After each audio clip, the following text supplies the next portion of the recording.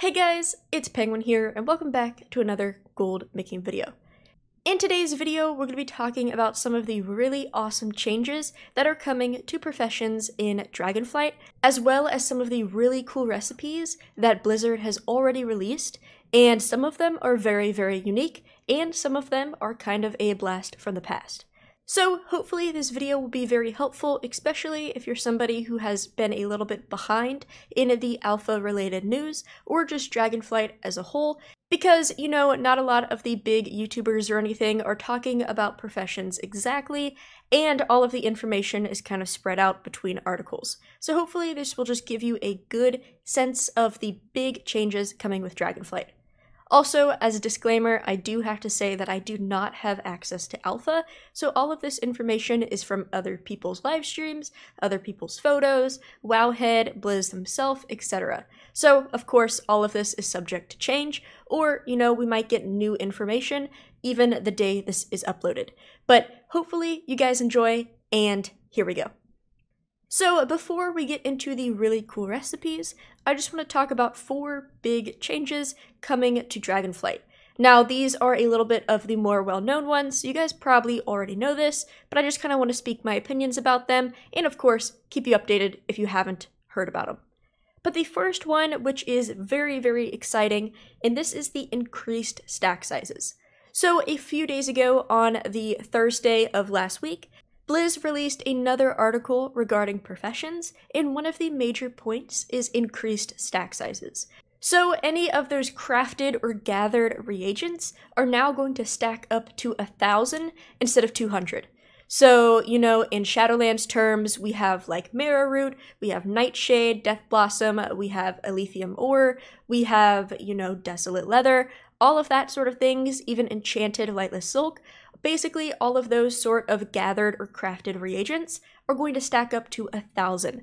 This is insane because, I mean, if we take that in today's standards, basically 5 slots of items are going to be condensed into 1. Also, the crafted consumable side, so we have like potions, we have optional reagents, finishing reagents, which are going to be a new reagent in Dragonflight. Instead of having a stack size of 20, it's now going to be a stack size of 200.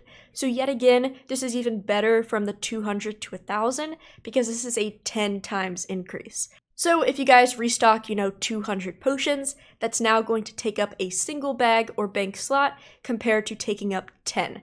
So inventory management is going to be a lot better. Moving on, we also have a new bag slot. Now this was actually leaked before we got all this alpha information, and people just assumed it was going to be a 5th bag, which is awesome because in today's standards, you know, we have 32 slot bags. Who doesn't want 32 more slots? However, it was actually revealed that this is a reagent bag slot, which is a brand new bag type coming with Dragonflight. And as the name suggests, basically it's going to hold all sort of reagents. So like I just talked about, we have those reagents that are now stacking up to 1,000. So all of those are going to go into this dedicated bag. Now, the best thing about this is that this bag is going to be at least 36 slots, which means it is a bigger bag than normal. Currently, the biggest bag we have in the game is 32 slots, so that is 4 more, which means we will be able to hold 36,000 items in this single slot. If we just want to compare how crazy that is, currently if you have a guild bank, one guild bank tab can hold up to 19,600 items, so this reagent bag at 36 slots with a stack size of 1,000 items is going to be able to hold 1.8 tabs worth of the guild bank of items. So yet again, inventory management is going to be great. Now, of course, keep in mind we are getting like the quality system with Dragonflight, so, you know, we're going to get 5 different types of qualities, so we really do need that extra bag space, but even for like old world and everything, this is going to condense how much materials we have, which will just be very nice for storage. Moving on to another sort of quality of life, just like the reagent stuff, we have an update to prospecting and milling.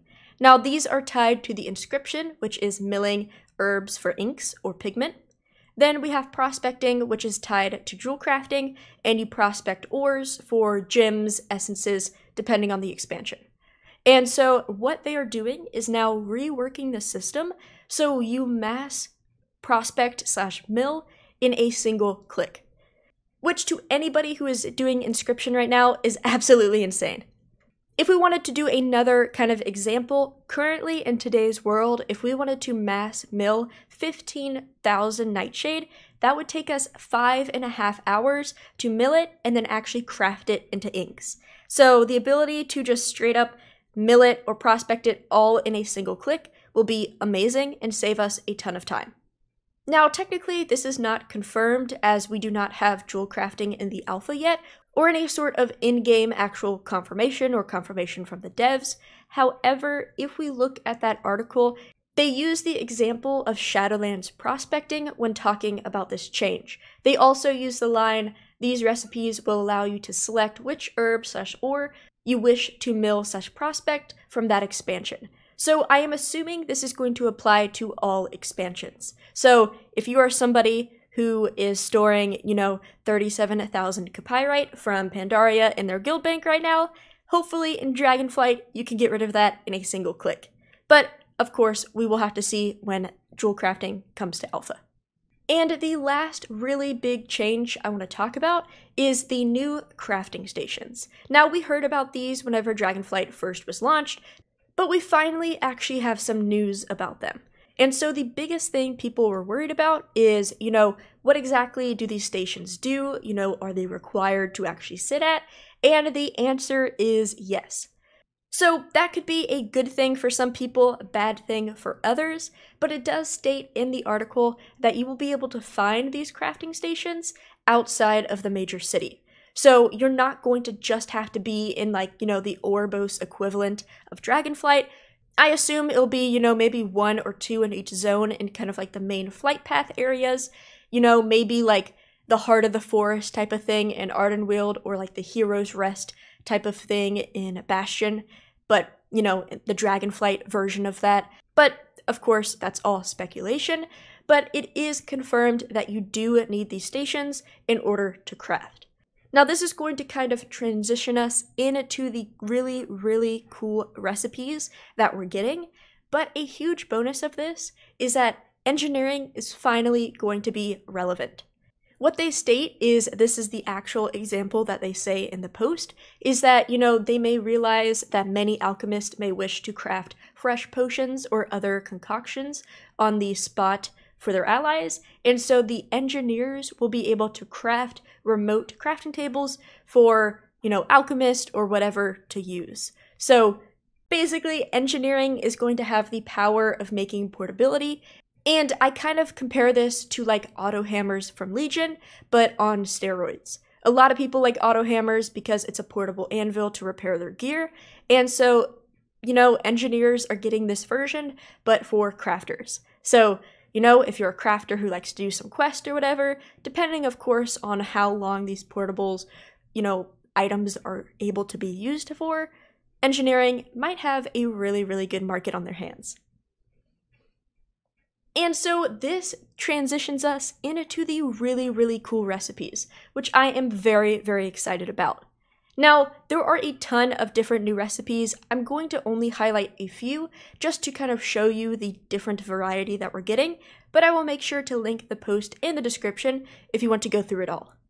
But the trend that we're kind of seeing is that a lot of professions are being reworked, as in they are getting items that traditionally we wouldn't really think about.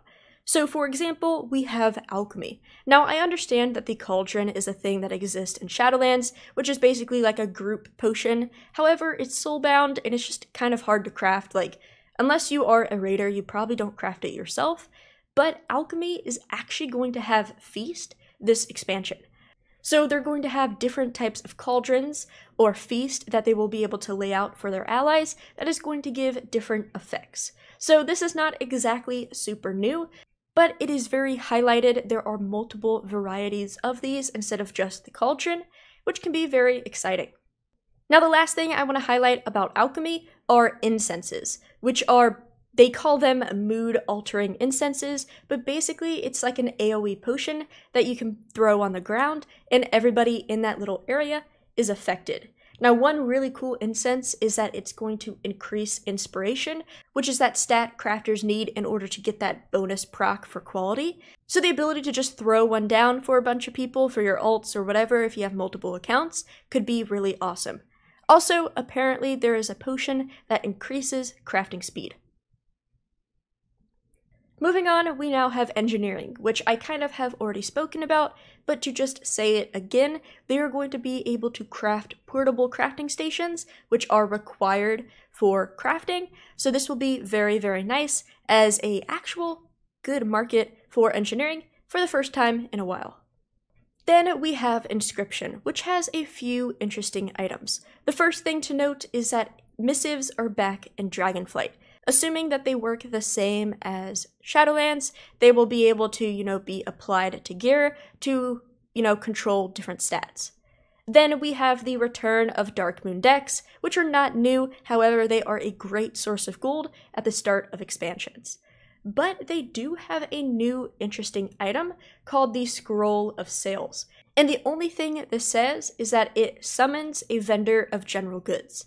So this seems to be like a portable vendor. So of course, we don't know how expensive this item is going to be, but this might be really, really cool for farmers, especially if you're like a transmog farmer or something.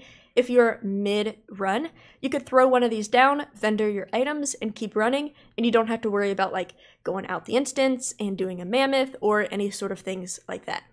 Then we have jewel crafting, which jewel crafting is pretty cool. We're getting a lot of different gems. Not only are we just getting kind of like the blue quality and the green quality like we have in Shadowlands, we're also getting the meta type of gems back of epic quality. We're also getting a list of trinkets, but there are two very exciting items. The first one is this weird ring which is bound on account, which is called the Lucky Loop, which all it says is that it increases 12 luck. Now, we have not heard of that stat before. They claim that inspiration is the stat that, gives you that extra proccing chance of quality, but who knows? Maybe luck is like a drop rate type of thing. We're not exactly sure. We don't know exactly if how to craft this item, but it is interesting that it's bound on account. Also, a cool thing is we're getting new cosmetic items, and one of them is called the Rhinestone Sunglasses, which is a little bit interesting, reminds me of a certain item in this game, if you know what I mean, but cosmetics are always great. Now, the last profession I want to talk about is tailoring. Now, there's nothing really specific with tailoring that's really, really unique. There are some really cool toys being crafted with tailoring, but I did want to highlight the new line of bags. It seems as we are getting a 32 slot bag as well as a 34 slot normal bag, and then we are getting two different versions of the reagent bag, which are both 36 slot. They are two different qualities, not exactly sure if that's going to matter at all, but we are getting 4 new bags this expansion so far. But yeah, that is kind of the items and different system changes that I wanted to talk about. Now, of course, so many different professions are getting really cool things. I didn't want to highlight everything because that would be a pretty long video, but feel free to go check out that post in the description if you want to go read it all for yourself. There are some really cool items in there that I just am not talking about. But as always, everybody, let me know if you are excited for Dragonflight. I think everything looks really, really cool, and hopefully, maybe I'll get access to alpha or beta one of these days, which then I can give you some more in-depth alpha looks. But I appreciate you guys watching this video. Join the Discord if you want to be a part of our amazing community, and as always, everybody, have a great day.